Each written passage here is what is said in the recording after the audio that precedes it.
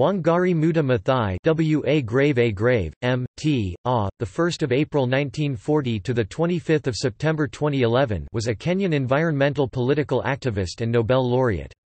She was educated in the United States at Mount St. Scholastica Benedictine College and the University of Pittsburgh, as well as the University of Nairobi in Kenya. In 1977, Maathai founded the Green Belt Movement, an environmental non-governmental organization focused on the planting of trees, environmental conservation, and women's rights. In 1984, she was awarded the Right Livelihood Award, and in 2004, she became the first African woman to receive the Nobel Peace Prize for her contribution to sustainable development, democracy and peace. Maathai was an elected Member of Parliament and served as Assistant Minister for Environment and Natural Resources in the government of President Mwai Kibaki between January 2003 and November 2005. She was an honorary councillor of the World Future Council. She was affiliated to professional bodies and received several awards. In 2011, Maathai died of complications from ovarian cancer. Early life and education. On 1 April 1940, Maathai was born in the village of Ihith, Nyeri district, in the Central Highlands of the colony of Kenya. Her family was Kikuyu, the most populous ethnic group in Kenya, and had lived in the area for several generations. Around 1943, Maathai's family relocated to a white-owned farm in the Rift Valley, near the town of Nakuru, where her father had found work. Late in 1947, she returned to Ihith with her mother, as two of her brothers were attending primary school in the village, and there was no schooling available on the farm where her father worked. Her father remained at the farm. Shortly afterward, at the age of 8, she joined her brothers at Ihith Primary School. At age 11, Maathai moved to St. Cecilia's Intermediate Primary School, a boarding school at the Matari Catholic Mission in Nyeri. Maathai studied at St. Cecilia's for 4 years. During this time, she became fluent in English and converted to Catholicism. She was involved with the Legion of Mary, whose members attempted to serve God by serving fellow human beings.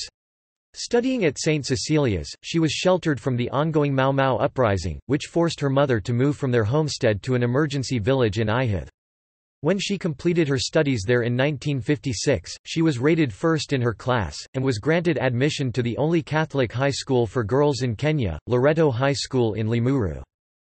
As the end of East African colonialism approached, Kenyan politicians, such as Tom Mboya, were proposing ways to make education in Western nations available to promising students. John F. Kennedy, then a United States Senator, agreed to fund such a program through the Joseph P. Kennedy Jr. Foundation, initiating what became known as the Kennedy Airlift or Airlift Africa. Maathai became one of some 300 Kenyans selected to study in the United States in September 1960.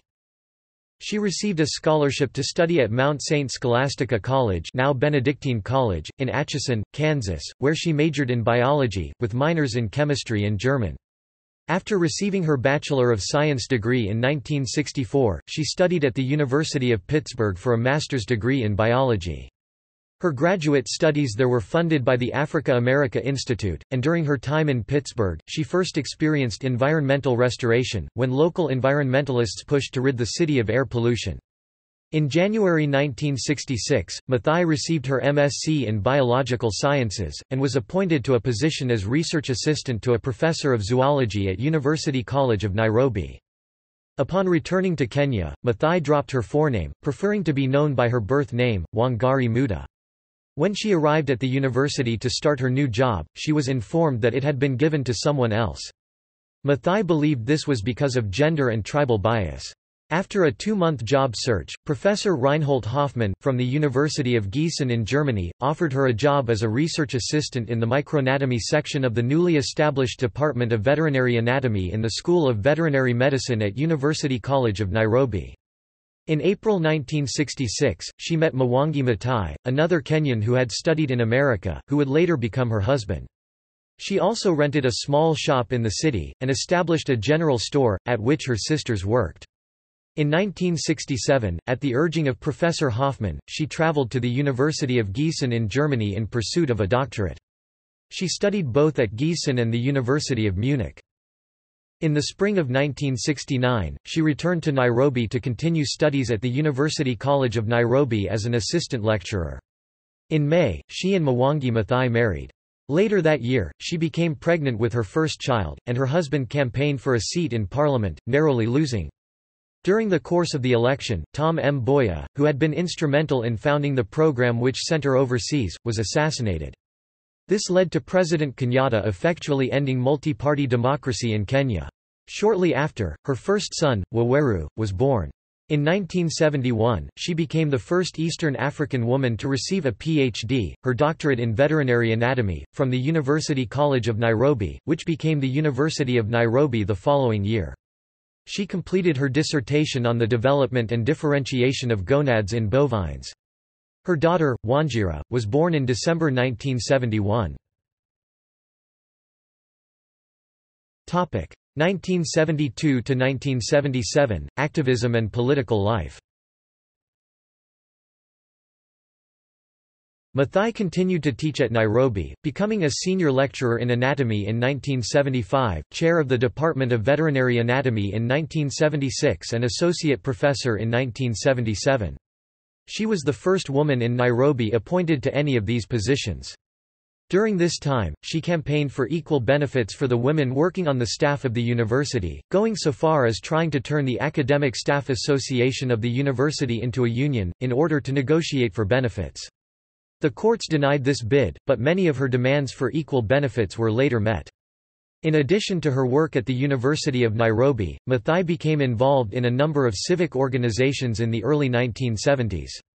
She was a member of the Nairobi branch of the Kenya Red Cross Society, becoming its director in 1973. She was a member of the Kenya Association of University Women. Following the establishment of the Environment Liaison Center in 1974, Maathai was asked to be a member of the local board, eventually becoming board chair. The Environment Liaison Center worked to promote the participation of non-governmental organizations in the work of the United Nations Environment Programme (UNEP), whose headquarters was established in Nairobi following the United Nations Conference on the Human Environment held in Stockholm in 1972. Maathai also joined the National Council of Women of Kenya (NCWK). Through her work at these various volunteer associations, it became evident to Maathai that the root of most of Kenya's problems was environmental degradation. In 1974, Maathai's family expanded to include her third child, son Muda. Her husband campaigned again for a seat in parliament, hoping to represent the Langata constituency, and won. During his campaign, he had promised to find jobs to limit the rising unemployment in Kenya. These promises led Maathai to connect her ideas of environmental restoration to providing jobs for the unemployed and led to the founding of EnviroCare Limited, a business that involved the planting of trees to conserve the environment, involving ordinary people in the process. This led to the planting of her first tree nursery, collocated with a government tree nursery in Karora Forest. EnviroCare ran into multiple problems, primarily dealing with funding. The project failed. However, through conversations concerning EnviroCare and her work at the Environment Liaison Center, UNEP made it possible to send Maathai to the first UN Conference on Human Settlements, known as Habitat I, in June 1976. In 1977, Maathai spoke to the NCWK concerning her attendance at Habitat I. She proposed further tree planting, which the Council supported. On 5 June 1977, marking World Environment Day, the NCWK marched in a procession from Kenyatta International Conference Center in downtown Nairobi to Kamukunji Park on the outskirts of the city, where they planted 7 trees in honor of historical community leaders. This was the first Green Belt, which was first known as the Save the Land Harambee, and then became the Green Belt Movement. Maathai encouraged the women of Kenya to plant tree nurseries throughout the country, searching nearby forests for seeds to grow trees native to the area. She agreed to pay the women a small stipend for each seedling, which was later planted elsewhere. In her 2010 book, Replenishing the Earth: Spiritual Values for Healing Ourselves and the World, she discussed the impact of the Green Belt movement, explaining that the group's civic and environmental seminars stressed the importance of communities taking responsibility for their actions and mobilizing to address their local needs, and adding, "We all need to work hard to make a difference in our neighborhoods, regions, and countries, and in the world as a whole." That means making sure we work hard, collaborate with each other, and make ourselves better agents to change." 1977 to 1979 Personal problems. Maathai and her husband, Wangari Maathai, separated in 1977. After a lengthy separation, Mwangi filed for divorce in 1979. Mwangi was said to have believed Wangari was too strong-minded for a woman, and that he was unable to control her. In addition to naming her as cruel in court filings, he publicly accused her of adultery with another member of parliament, which in turn was thought to cause his high blood pressure, and the judge ruled in Mwangi's favor. Shortly after the trial, in an interview with Viva magazine, Maathai referred to the judge as either incompetent or corrupt. The interview later led the judge to charge Maathai with contempt of court. She was found guilty and sentenced to 6 months in jail. After 3 days in Langata Women's Prison in Nairobi, her lawyer formulated a statement which the court found sufficient for her release. Shortly after the divorce, her former husband sent a letter via his lawyer demanding that Maathai drop his surname. She chose to add an extra A instead of changing her name. The divorce had been costly, and with lawyers' fees and the loss of her husband's income, Maathai found it difficult to provide for herself and her children on her university wages. An opportunity arose to work for the Economic Commission for Africa through the United Nations Development Programme. As this job required extended travel throughout Africa and was based primarily in Lusaka, Zambia, she was unable to bring her children with her. Maathai chose to send them to her ex-husband and take the job. While she visited them regularly, they lived with their father until 1985.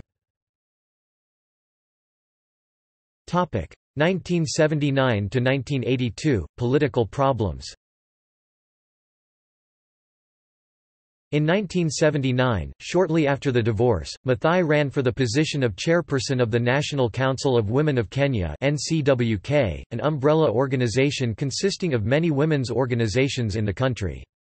The newly elected president of Kenya, Daniel Arap Moi, tried to limit the amount of influence those of the Kikuyu ethnicity held in the country, including in volunteer civic organizations such as the NCWK.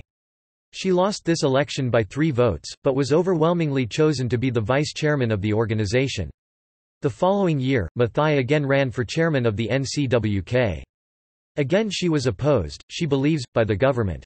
When it became apparent that Maathai was going to win the election, Maendeleo ya Wanawake, a member organization which represented a majority of Kenya's rural women and whose leader was close to Arap Moi, withdrew from the NCWK. Maathai was then elected chairman of the NCWK unopposed. However, Maendeleo ya Wanawake came to receive a majority of the financial support for women's programs in the country, and NCWK was left virtually bankrupt. Future funding was much more difficult to come by, but the NCWK survived by increasing its focus on the environment and making its presence and work known. Maathai continued to be re-elected to serve as chairman of the organization every year until she retired from the position in 1987. In 1982, the parliamentary seat representing her home region of Nyeri was open, and Maathai decided to campaign for the seat. As required by law, she resigned her position with the University of Nairobi to campaign for office. The courts decided that she was ineligible to run for office because she had not re-registered to vote in the last presidential election in 1979. Maathai believed this to be false and illegal, and brought the matter to court. The court was to meet at 9 in the morning, and if she received a favorable ruling, was required to present her candidacy papers in Nyeri by 3 in the afternoon that day. The judge disqualified her from running on a technicality.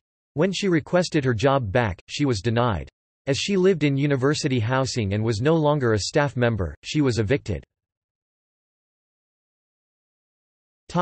Green Belt movement. Maathai moved into a small home she had purchased years before, and focused on the NCWK while she searched for employment. In the course of her work through the NCWK, she was approached by Wilhelm Elsrud, executive director of the Norwegian Forestry Society. He wished to partner with the Green Belt movement and offered her the position of coordinator. Employed again, Maathai poured her efforts into the Green Belt movement. Along with the Partnership for the Norwegian Forestry Society, the movement had also received seed money from the United Nations Voluntary Fund for Women. These funds allowed for the expansion of the movement, for hiring additional employees to oversee the operations, and for continuing to pay a small stipend to the women who planted seedlings throughout the country.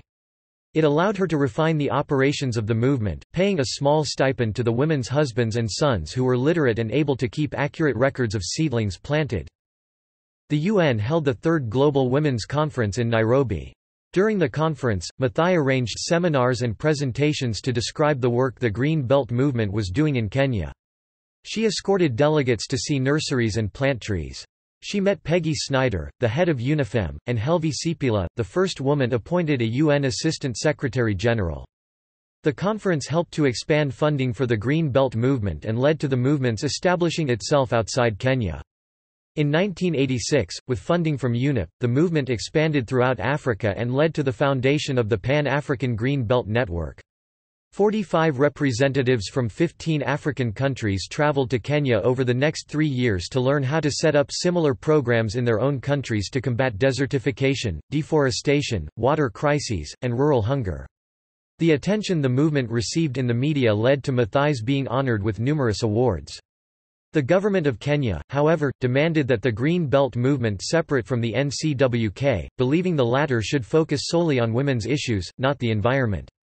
Therefore, in 1987, Maathai stepped down as chairman of the NCWK and focused on the newly separate non-governmental organization. Government intervention. In the latter half of the 1980s, the Kenyan government came down against Maathai and the Green Belt movement. The single-party regime opposed many of the movement's positions regarding democratic rights. The government invoked a colonial-era law prohibiting groups of more than 9 people from meeting without a government license. In 1988, the Green Belt movement carried out pro-democracy activities such as registering voters for the election and pressing for constitutional reform and freedom of expression. The government carried out electoral fraud in the elections to maintain power. According to Maathai, in October 1989, Maathai learned of a plan to construct the 60-story Kenya Times Media Trust complex in Uhuru Park. The complex was intended to house the headquarters of KANU, the Kenya Times newspaper, a trading center, offices, an auditorium, galleries, shopping malls, and parking space for 2,000 cars. The plan also included a large statue of President Daniel Arap Moi. Maathai wrote many letters in protest to, among others, the Kenya Times, the Office of the President, the Nairobi City Commission, the Provincial Commissioner, the Minister for Environment and Natural Resources, the Executive Directors of UNIP and the Environment Liaison Centre International, the Executive Director of the UN Educational, Scientific and Cultural Organization (UNESCO), the Ministry of Public Works, and the Permanent Secretary in the Department of International Security and Administration all received letters. She wrote to Sir John Johnson, the British High Commissioner in Nairobi, urging him to intervene with Robert Maxwell, a major shareholder in the project, equating the construction of a tower in Uhuru Park to such construction in Hyde Park or Central Park and maintaining that it could not be tolerated. The government refused to respond to her inquiries and protests, instead responding through the media that Maathai was a crazy woman, that denying the project in Uhuru Park would take more than a small portion of public park land, and proclaiming the project as a fine and magnificent work of architecture, opposed by only the ignorant few. On 8 November 1989, Parliament expressed outrage at Maathai's actions, complaining of her letters to foreign organizations and calling the Green Belt movement a bogus organization and its members a bunch of divorcees. They suggested that if Maathai was so comfortable writing to Europeans, perhaps she should go live in Europe. Despite Maathai's protests, as well as popular protest growing throughout the city, the ground was broken at Uhuru Park for construction of the complex on 15 November 1989. Maathai sought an injunction in the Kenya High Court to halt construction, but the case was thrown out on the 11th of December. In his first public comments pertaining to the project, President Daniel Arap Moi stated that those who opposed the project had insects in their heads. On 12 December, in Uhuru Park, during a speech celebrating independence from the British, President Moi suggested Maathai be a proper woman in the African tradition and respect men and be quiet. She was forced by the government to vacate her office, and the Green Belt movement was moved into her home. The government then audited the Green Belt movement in an apparent attempt to shut it down. Despite all this, her protests, the government's response, and the media coverage it garnered, led foreign investors to cancel the project in January 1990. In January 1992, it came to the attention of Maathai and other pro-democracy activists that a list of people were targeted for assassination and that a government-sponsored coup was possible. Maathai's name was on the list. The pro-democracy group, known as the Forum for the Restoration of Democracy (FORD), presented its information to the media, calling for a general election. Later that day, Maathai received a warning that one of their members had been arrested. Maathai decided to barricade herself in her home. Shortly thereafter, police arrived and surrounded the house. She was besieged for 3 days before police cut through the bars she had installed on her windows, came in, and arrested her. She and the other pro-democracy activists who had been arrested were charged with spreading malicious rumors, sedition, and treason. After a day and a half in jail, they were brought to a hearing and released on bail. A variety of international organizations and 8 senators, including Al Gore and Edward M. Kennedy, put pressure on the Kenyan government to substantiate the charges against the pro-democracy activists or risk damaging relations with the United States. In November 1992, the Kenyan government dropped the charges. On 28 February 1992, while released on bail, Maathai and others took part in a hunger strike in a corner of Uhuru Park, which they labeled Freedom Corner, to pressure the government to release political prisoners. After 4 days of hunger strike, on 3 March 1992, the police forcibly removed the protesters. Maathai and 3 others were knocked unconscious by police and hospitalized. President Daniel Arap Moi called her, "a mad woman," and "a threat to the order and security of the country." The attack drew international criticism.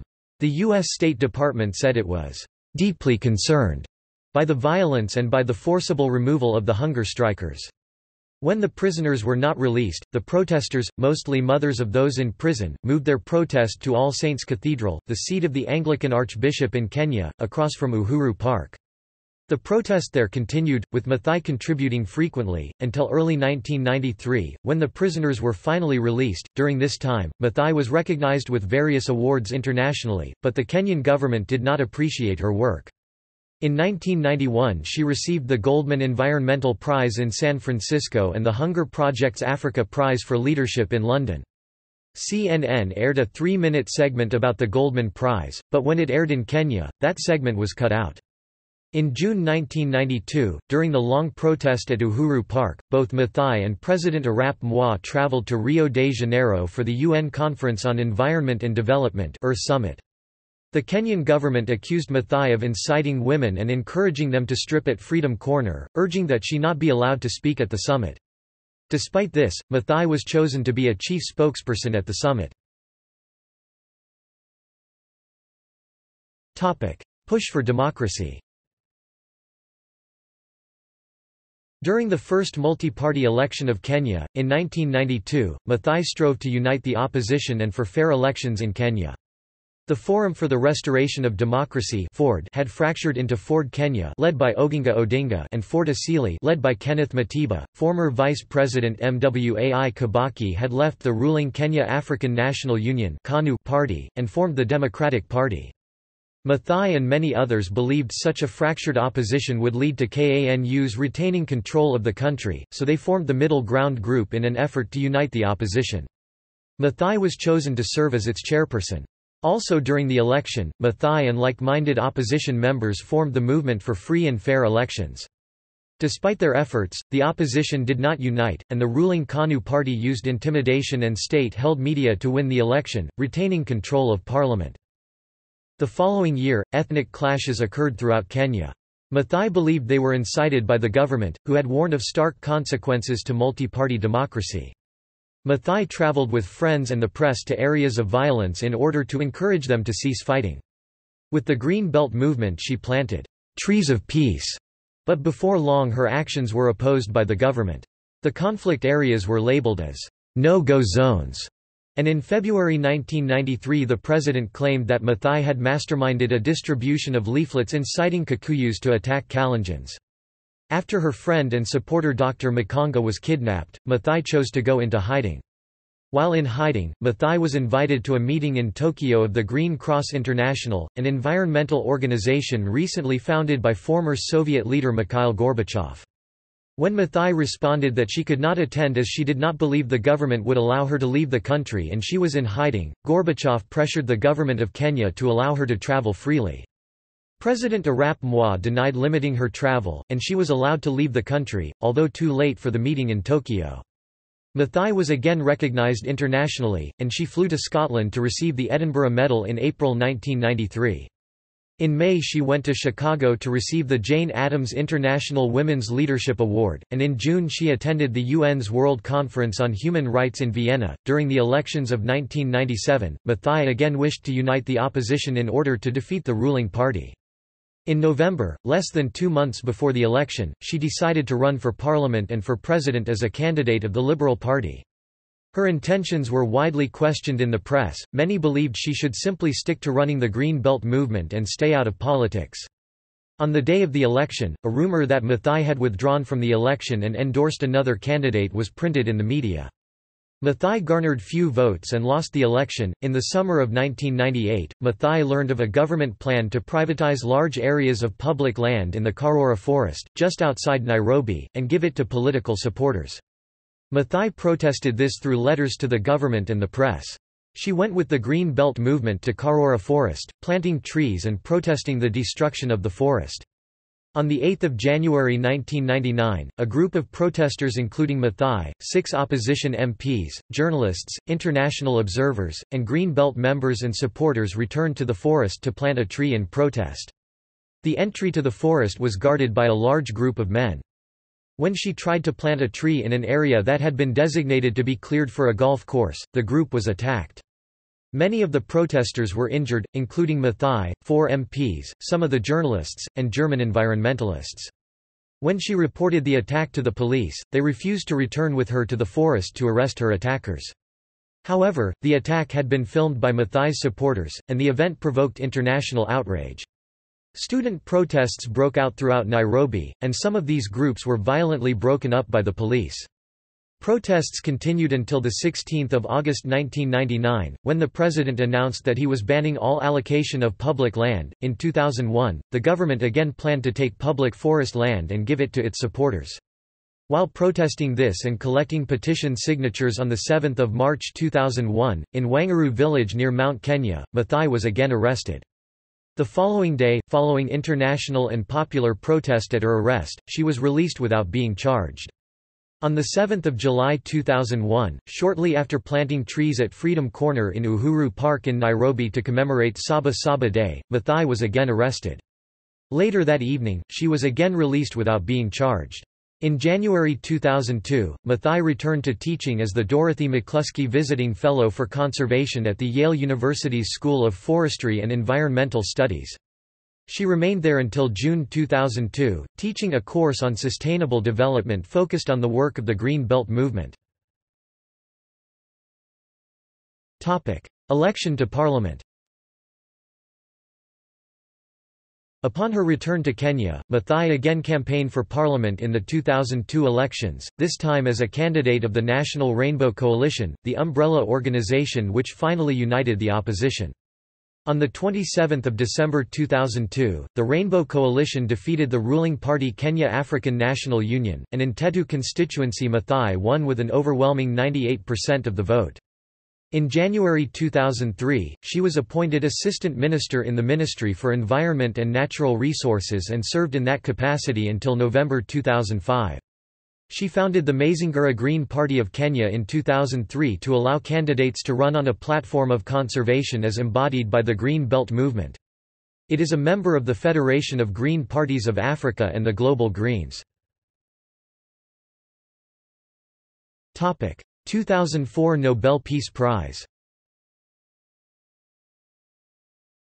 Wangari Maathai was awarded the 2004 Nobel Peace Prize for her contribution to sustainable development, democracy and peace. She had received a call from Ole Danbolt MJOs, chair of the Norwegian Nobel Committee, on 8 October informing her of the news. She became the first African woman, and the first environmentalist, to win the prize. The 2016 documentary Inside, The Power of Intuition is dedicated to her memory. AIDS. Controversy arose when it was reported by the Standard that Maathai had claimed HIV/AIDS was deliberately created by Western scientists to decimate the African population. Maathai denied making the allegations, but the Standard has stood by its reports. In a 2004 interview with Time, in response to questions concerning that report, Maathai replied, "I have no idea who created AIDS and whether it is a biological agent or not. But I do know things like that don't come from the moon. I have always thought that it is important to tell people the truth, but I guess there is some truth that must not be too exposed." And when asked what she meant, she continued, "I'm referring to AIDS. I am sure people know where it came from. And I'm quite sure it did not come from the monkeys." Quote. In response she issued the following statement. 2005 to 2011, later life. On 28 March 2005, Maathai was elected the first president of the African Union's Economic, Social and Cultural Council and was appointed a Goodwill Ambassador for an initiative aimed at protecting the Congo Basin forest ecosystem. In 2006, she was one of the 8 flag bearers at the 2006 Winter Olympics opening ceremony. Also on 21 May 2006, she was awarded an honorary doctorate by and gave the commencement address at Connecticut College. She supported the International Year of Deserts and Desertification program. In November 2006, she spearheaded the United Nations Billion Tree Campaign. Maathai was one of the founders of the Nobel Women's Initiative along with sister Nobel Peace laureates Jody Williams, Shirin Ebadi, Rigoberta Menchú Tum, Betty Williams and Mairead Corrigan Maguire. 6 women representing North America and South America, Europe, the Middle East and Africa decided to bring together their experiences in a united effort for peace with justice and equality. It is the goal of the Nobel Women's Initiative to help strengthen work being done in support of women's rights around the world. In August 2006, then United States Senator Barack Obama traveled to Kenya. His father was educated in America through the same program as Maathai. She and the senator met and planted a tree together in Uhuru Park in Nairobi.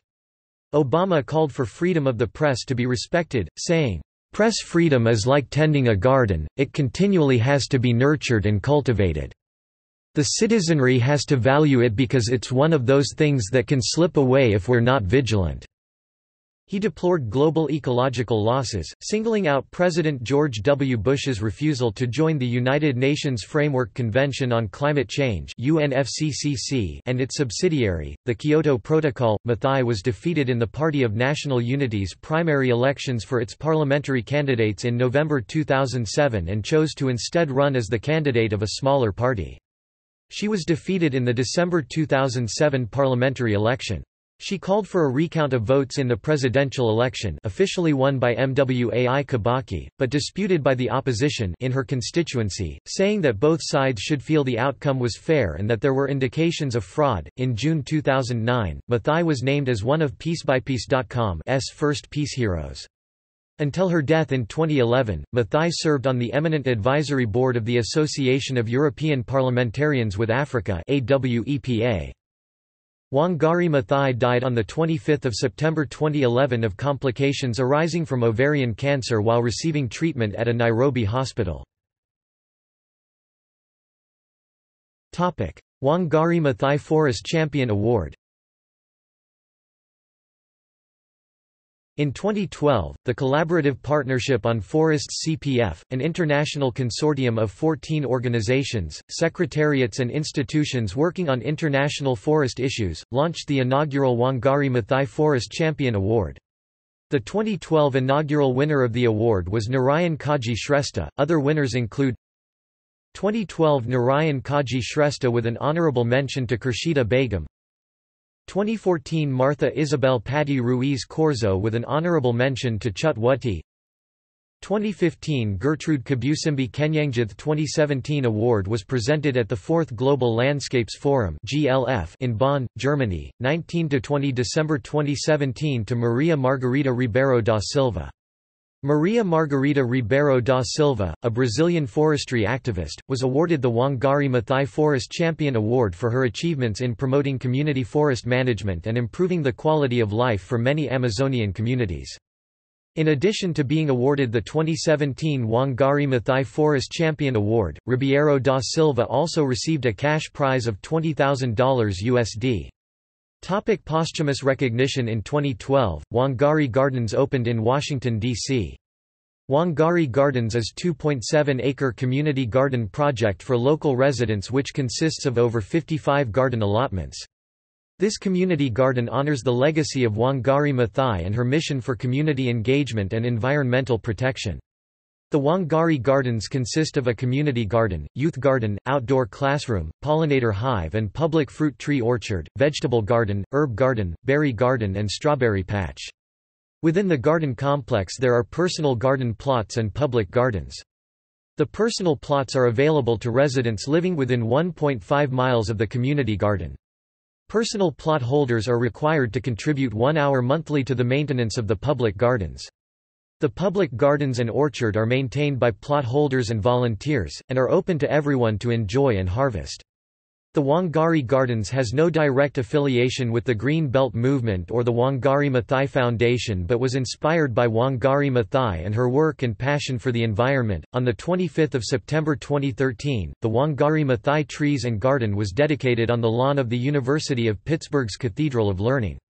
The memorial includes 2 red maples symbolizing Maathai's commitment to the environment, her founding of the Green Belt Movement, and her roots in Kenya and in Pittsburgh, and a flower garden planted in a circular shape that representing her global vision and dedication to the women and children of the world, with an ornamental maple tree in the middle signifying how one small seed can change the world. In 2014, at what would have been her 50-year reunion, her Mount St. Scholastica classmates and Benedictine College unveiled a statue of the Nobel laureate at her alma mater's Atchison, Kansas campus. In October 2016, Forest Road in Nairobi was renamed to Wangari Maathai Road for her efforts to oppose several attempts to degrade forests and public parks through the Green Belt Movement. Selected publications. The Green Belt Movement, Sharing the Approach and the Experience. Lantern Books, 2004.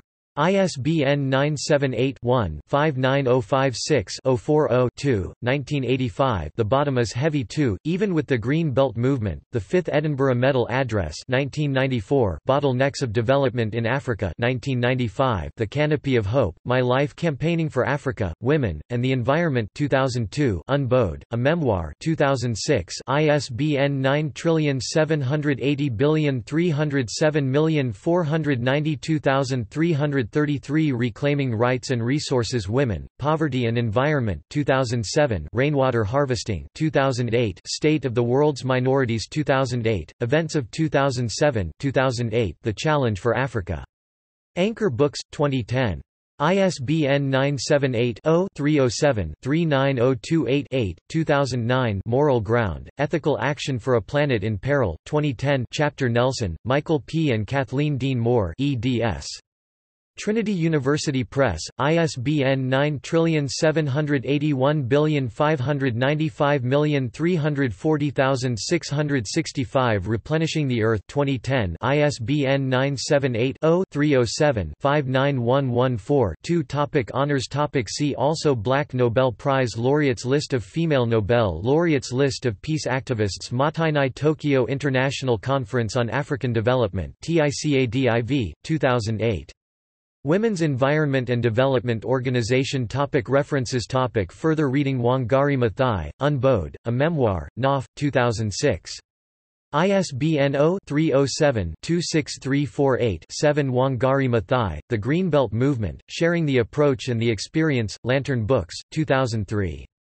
ISBN 1-59056-040-X. Wangari Maathai, The Canopy of Hope, My Life Campaigning for Africa, Women, and the Environment, Lantern Books, 2002. ISBN 1-59056-002-7. Wangari Maathai, Bottom is Heavy Too, Edinburgh Medal Lecture, Edinburgh UP, 1994. ISBN 0-7486-0518-5. Picture Book Fr. Franck Prévost text and Aurélia Fronti illustrations. Wangari Maathai, La Femme qui plante des millions d'arbres, Rue du Monde, 2011. ISBN 978-2-3550-4158-7. Topic: external links. Taking Root: The Vision of Wangari Maathai documentary film. Official site: The Green Belt Movement and Wangari Maathai and the Billion Tree Campaign. Feature on Wangari Maathai by the International Museum of Women. Appearances on C-SPAN. The Lantern Books blog, Lantern and Wangari Maathai video, Seeds of Change, Planting a Path to Peace. Nobel Women's Initiative